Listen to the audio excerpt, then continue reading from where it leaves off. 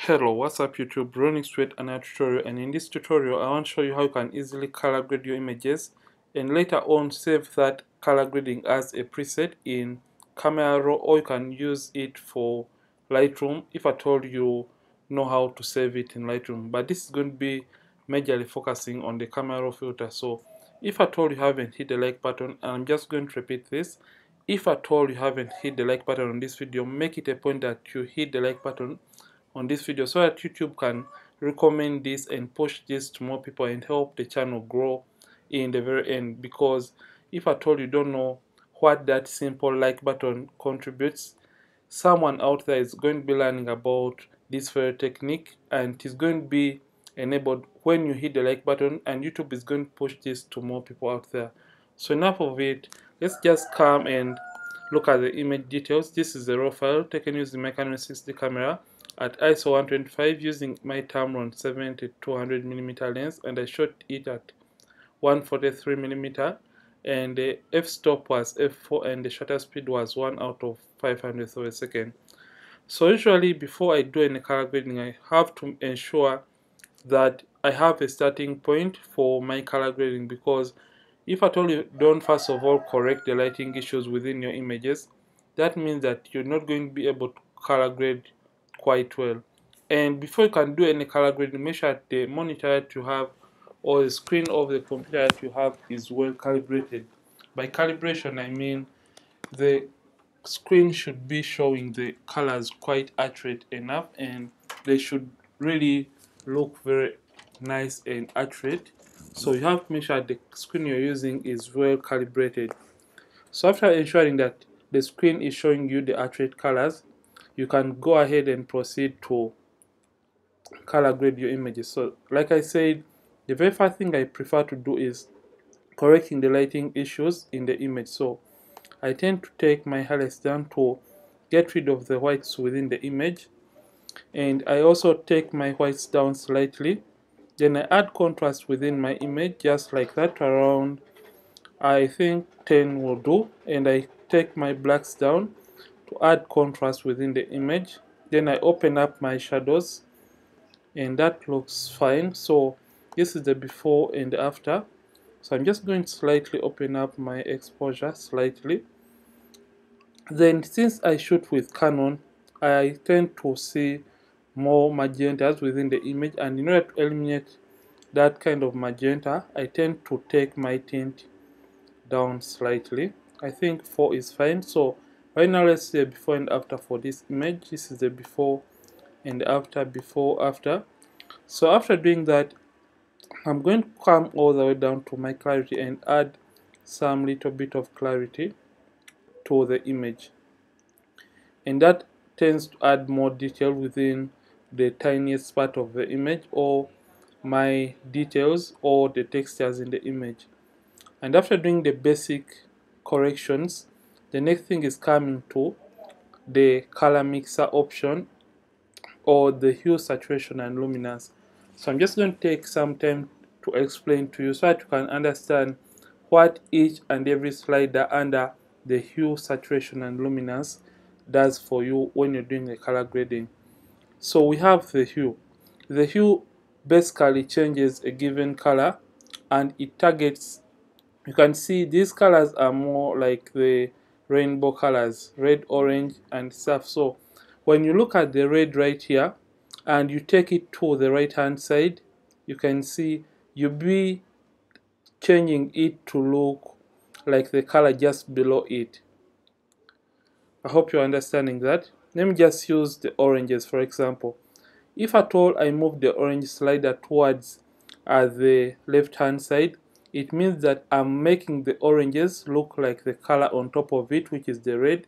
And if at all I'm moving the orange slider towards the right hand side, it means that I'm making the oranges look like the color below it, which is the yellows. Let me show you that practically. So I'm just going to move the oranges down. You can see that the oranges in the image are turning out to look red in color, and I'm just going to reset that. And if at all I move the orange towards the right hand side, I'll be making the oranges more yellow, which is the color below it. So that is basically how the hue slider or the hue option in the HSL panel or the color mixer means. So saturation is more of the intensity of a given color. By intensity I mean how much of a color that you need in an image. For example, if at all I am to use greens as a reference for this, if I take the greens to my left hand side, it means I'm reducing on the intensity, or I'm reducing on how much the green color is in the image. Just like that, you can see it has taken out the green color from the image. And if at all I take the green slider towards the right hand side, it means I'm basically adding more of that color within the photo. I hope that has been understood quite well. And right now we have Luminous. Luminous is more of light. So luminosity is more of light, and this is where the word luminous has been gotten from. So luminous is more of the brightness or darkness of a given color. For example, I'm just going to be using greens for this case. If at all I take the green slider towards the right hand side, you can see it makes the greens brighter. You can see the before and after. It makes the greens brighter. And if at all I take the greens down towards my left hand side, it is going to make the green color darker within the image. So that is more of luminosity rather, or luminance. So I'm going to first of all play around with these colors. And starting with the luminosity, you have to look at the colors that you want to target in your image. For example, when I'm color grading, I tend to target more of the skin tones first before any other color within the photo or within the image. I'm just going to come to the oranges and simply take or darken the oranges within the image, just like that. And what this does, it makes those oranges darker and more richer, and you have a more richer skin tone so that the skin doesn't look pale. So you can see what we have just done. You can see the skin tone is really rich and doesn't have that kind of too much paleness or that kind of white within it. And after doing that, I'm just going to come to my hues and play around with the colors with the skin tone. Remember, when we are dealing with skin tone, we'll be targeting reds, oranges, and yellows. So those are the colors embedded within the skin tone. So as you're looking at this image, I'm going to first of all target the reds so that I can eliminate the reds that are within the skin tones of the model. And in order to eliminate those reds, I'm going to come and move the red hues towards the oranges so that they can look more like the color beneath it and we have uniform skin tone. Just going to come the red slider and start moving it towards the oranges, just like that. And you can see this tends to get the reds looking more like the oranges, and now we have gotten rid of those reddish kind of patches within the skin tone, and now the skin tones are a little bit more harmonized. And the next thing I want to do, I'm just going to take the oranges to look more like the reds. I know this is a little bit weird, but I just want you to look at the image as we're working on it. Just going to move the oranges towards the reds, just like that. And this makes the skin tone look a little bit more uniform. -8 is fine, and I'm going to take the reds a little bit higher to around 50. So you can see the before and after for the color grading of skin tones so far. So after doing that, I'm going to come to my yellows. Since we have yellows right here in the background, I feel like I should make the oranges, or I should move the oranges towards the green side, just like that. And I'm going to move the greens towards the aqua side, because when you are hueing, you'll be targeting the color below that color you're trying to hue. So I'm just going to take it towards the aqua side, and this looks fine. So we just want the image to pop out of the background, but this looks a little bit oversaturated. So we're just going to come to saturation, and we turn down the intensity of this color within the background by coming to the greens and simply and knocking it down just like that. And you're going to also knock down the yellows slightly, not too much, just a little bit. So right now the subject is really standing out and is popping out of the image. So we're just going to come to the luminous and just brighten up those greens just a little bit. So you can see the before and after right now, and the subject is now popping, and now the attention has been attracted or pointed or centered on to the model. So I feel like I should play around more with the skin tones right for this case.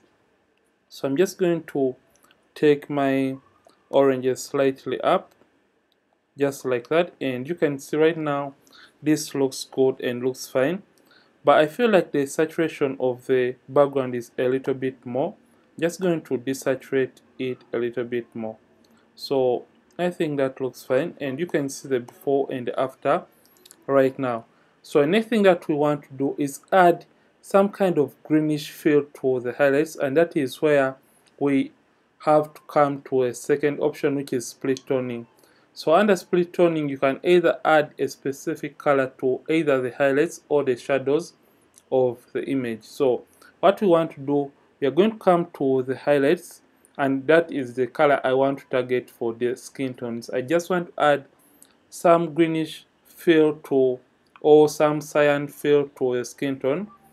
I'm just going to come to the saturation and first of all push it up. So what this does, it helps you to look at the image, and as we are applying that color to a specific area, we'll be looking at the intensity in real time. Don't mind about how the image looks right now.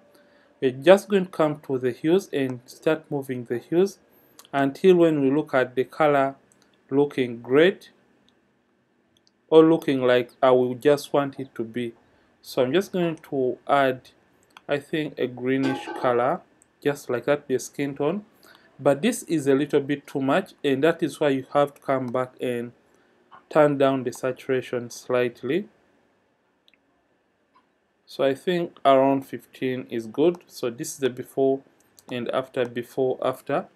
So this looks great, and the next thing you want to do is you can go ahead and whiten the eyes of your subject, but that would be another topic, and I don't want this to be a pretty long tutorial. So let's see the color grading so far for this image. This is the before and after, before, after. So you have now color graded the image and you really love the colors, but I feel like the oranges are a little bit more. So I'm just going to come back to my HSL panel and simply desaturate or turn down the oranges slightly to around -5. So like I was saying, if at all you have loved this color and you want to save it as a preset for your future color grading, what would you do in this case? So you are in the camera raw filter, just come right here and click on more image settings. So when you click right there, you have where we can see these options. So just come to save settings. So when you come to save settings, you can see every little adjustment we may have done to the image has been ticked or checked right here. So if at all you don't want to save these adjustments, for example in the basic, remember your images may be having different kind of lighting, but I would recommend that you leave this. But if at all you don't want the basic or the light correction settings in your photos, you can just come and turn off this basic option, and it is only going to leave the color grading of the image. So if at all you feel like that is okay and you feel like you're comfortable with it, you can just come and hit save, and you can name this to, maybe let's just name it to Feb preset, just like that. And I'm just going to look for a folder, just going to save it on the desktop so that I don't have to look for it later on. Hit save, and let's just come and we reset everything for this image. Just come and reset to default. So just want to see if at all the color grading or the preset has been saved successfully, and if at all it can be applied to the image. So I'm just going to come right here and come to load settings, and look for my desktop and look for my preset. So I'm just going to look for Fab right here, Fab preset, and play it. So just come and select it and click on load, and you can see it has applied the color grading. But remember, we turned off the settings for the basic color correction, so you can just come and add contrast to the image and take down the highlights if at all you need to, and take this down and also take this down. So basically that is how to color grade in the camera raw filter, and also how to save your camera raw presets in Photoshop. So if at all you have found this really helpful, don't forget to like this video and don't forget to subscribe this channel. If at all you have been watching and you haven't hit the like button or even subscribe this channel, Ronix from Ronix Photography, thank you for watching, and see you in yet more amazing tutorials. And don't forget, keep practicing and keep creating.